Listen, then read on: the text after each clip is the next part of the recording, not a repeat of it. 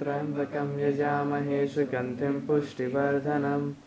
My name is Brahmachari Adarsh Chaitanya and I am the resident teacher of CHINMAYA Mission in New Zealand, based in Auckland. Our main purpose is to spread Vedanta, which is the essence of the Hindu scriptures. The atmosphere in this particular center in Auckland and most CHINMAYA Mission centers around the world have been based around creating harmony and invoking harmony.